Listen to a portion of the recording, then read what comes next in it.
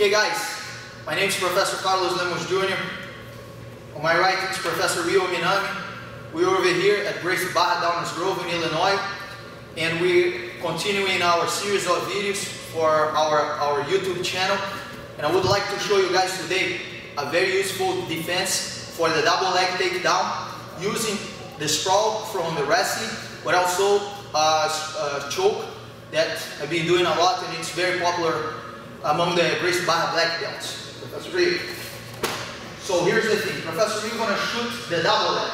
Okay? So as he shoots the double leg, what I want to prevent him from happening is to have Professor Rio wrapping his arms around my legs. The way to stop that from happening is to shoot my legs back, okay, and to hit my hips, my left hip bone against his right shoulder.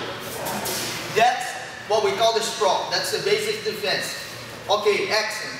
But the sprawl, it's not only about your legs, it's about, or your hips, it's also about your arms. The way you're going to position in your arms. Okay? So the next thing I want to do over here right now is to engage my arms on the technique. So Professor Rio comes again, he shoots the double leg, I sprawl my legs back, and here I am now. Okay? My right hand gonna come on the back of his head.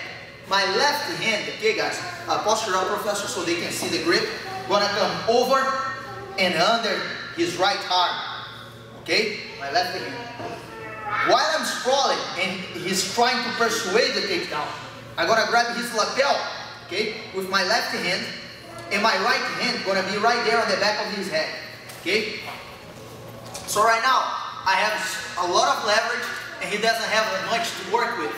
Okay? All I have to do right now, guys, is to drop my right elbow against my ribs, okay, and to pull that elbow down. As I do, guys, I keep sprawling, okay, and I'll do right here.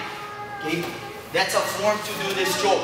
So Professor Rio comes again, okay, he shoots the double leg, I sprawl, when I'm over, when I'm under, I get the grips, okay, and all I have to do now is to drop that elbow against my ribs and pull that elbow down, right shoulder on the mat, and the submission. That's a really good way to submit.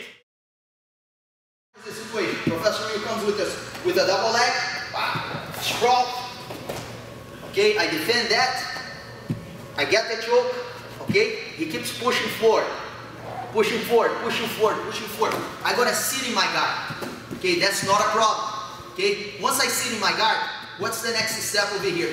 I'm gonna wrap my left leg around his back, and I'm gonna pull his head down, his body down, with my right foot on his hip bone to give me more leverage on my choke. And I'll get to the choke right there.